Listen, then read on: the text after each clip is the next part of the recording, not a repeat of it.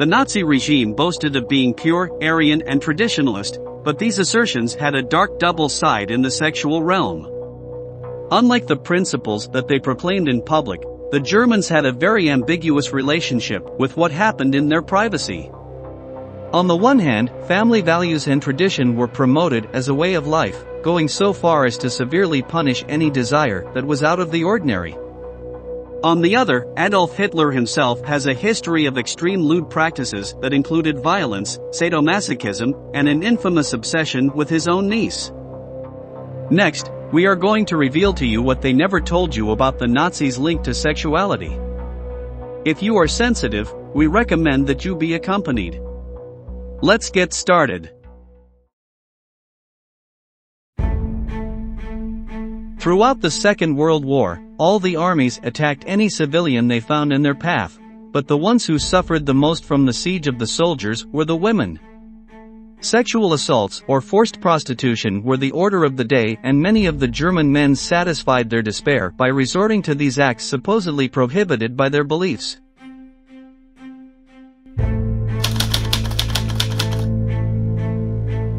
Sexually transmitted diseases, such as syphilis and gonorrhea, were extremely common among Nazi fighters, resulting in heavy casualties. The Wehrmacht and Waffen-SS became alarmed when soldiers began to run short to resist the Allied advance.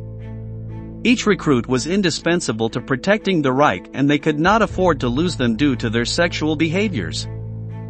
The solution to avoid unnecessary infections was allegedly devised by Heinrich Himmler, leader of the SS, who commissioned the Dr. Olin Hanneson to design an inflatable doll that was capable of satisfying the sexual appetites of the troops. The mass production of this doll met the following characteristics: to be of the Aryan race, to measure 1.80, and to be endowed with fleshy lips and prominent breasts that would make it appetizing to a young soldier who has not yet lost his virginity and who I dreamed of doing it in the arms of a Valkyrie. This escort was named after Borghild, a female figure from Norse mythology, and her beautiful face and voluptuous body were modeled after athletes Wilhelmina von Bremen and Annette Walter. However, the doll was not very successful among the young Nazis, since they preferred sexual abstinence rather than doing it with a plasticized girl. On the other hand, they found it very shameful to be captured by the enemy with this sexual artifact and branded as depraved.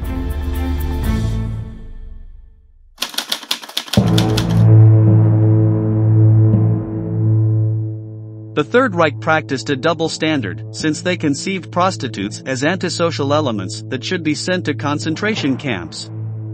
On the other hand, they developed a system of brothels in the occupied territories and even in the same forced labor camps. Whenever possible, the Nazis used existing prostitution establishments, looking for local vendors to help them find girls. In most cases, they directly used prisoners of war who could not refuse, unless they wanted to end up in the gas chamber. These women were, without a doubt, sexual slaves. They underwent regular medical examinations, and if they were found to have contracted venereal diseases, they were supposedly hospitalized. However, on a daily basis, infected women were killed so as not to waste money and time. This brothel system had two objectives.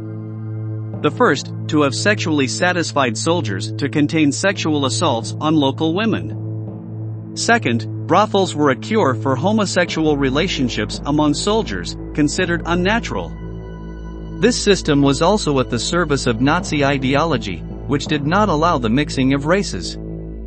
Polish, Czech, and Soviet women belonged to the Slavic ethnic group, so the soldiers could have sexual relations with them inside the authorized brothels. In the case of the Jews and the Gypsies, they were completely excluded from this system since, according to the racial hierarchy of the Third Reich, they occupied the lowest rung and deserved to go to the extermination camps.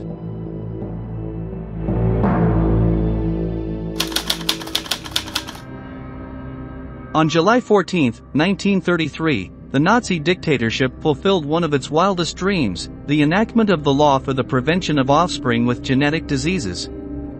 This new regulation gave the state the power to racially cleanse its population, an extremely twisted measure. It was written by Falk Rutke, a lawyer, Arthur Gutt, a doctor and director of public health affairs, and Ernst Ruden, a psychiatrist and one of the early leaders of the German racial hygiene movement. Men and women who suffered from any of these supposedly hereditary conditions had to undergo forced sterilization processes: mental weakness, schizophrenia, manic depressive disorder, genetic epilepsy, Huntington's chorea, genetic blindness, genetic deafness, severe physical deformity, and chronic alcoholism. They also included in their list people who had more than 1/8 of Jewish blood in their lineage. The German authorities, relying solely on prejudice and biased diagnoses, demanded the sterilization of approximately 400,000 German men and women. For men, the usual method of sterilization was vasectomy, and for women, tubal ligation, an overly invasive procedure that caused hundreds of deaths among German girls.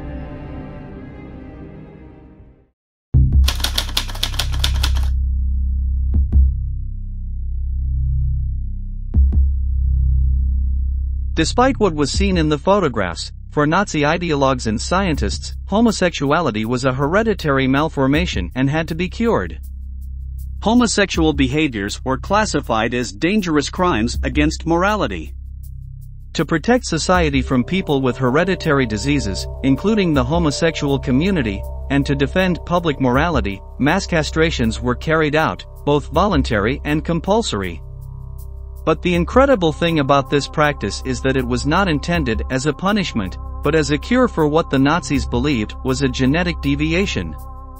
At Himmler's initiative, to try to cure homosexuality, suspected prisoners had to visit brothels once a week until they admitted that their sexual orientation was not natural. It is not possible to calculate their exact number, but it is estimated that around 2,000 men were sterilized. Very active in this field were Dr. Gustav Boeters and Dr. Karl-Heinz Rodenberg, who, in an article published in 1934, admitted to castrating some 60 moral delinquents several years before the law allowed it. The most extreme case was that of Dr. Karl Vernet, a Danish SS doctor.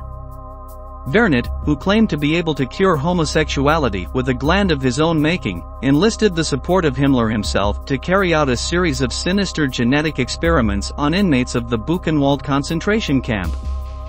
The trials consisted of implanting the gland in the groin area of 15 homosexual prisoners, a gland that supposedly released an artificial male sex hormone. The result of the tests consisted in the death of the majority of the prisoners subjected to the procedure.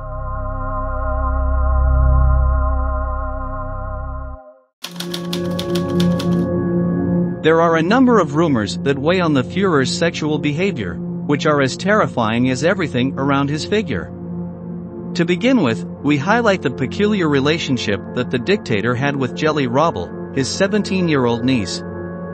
The Führer became obsessed with her to the point of forcing her to have perverse carnal relations. The Nazi defector Otto Strasser even claims that Hitler enjoyed being urinated on by her niece. The girl had no choice but to give in to the strange requests of her powerful uncle. 6 years later, Robbel would be found dead with a gunshot wound to the chest in the dictator's apartment. At just 23 years old, the young woman ended her life, or that is what the official version says, although it is suspected that she was murdered and that the Nazis destroyed all the evidence that associated the Nazi leader with this incestuous trend and taste for the most depraved sex. The deep homoerotic connotation that was in the aesthetics of the Third Reich chosen by Hitler was always controversial.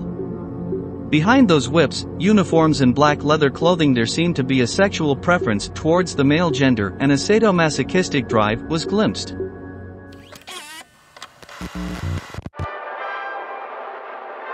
He was the Führer.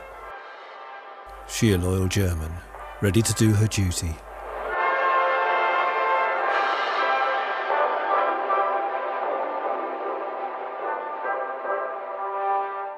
But she wasn't prepared for what Hitler had in mind. She told Zeisler, "He suddenly fell on the floor and begged me to kick him." She looked down at the Führer lying naked at her feet. She was ready to do her duty for the Führer, but she was sickened. She told Zeisler, "He pleaded with me. He condemned himself as unworthy, and I finally gave in to his wishes."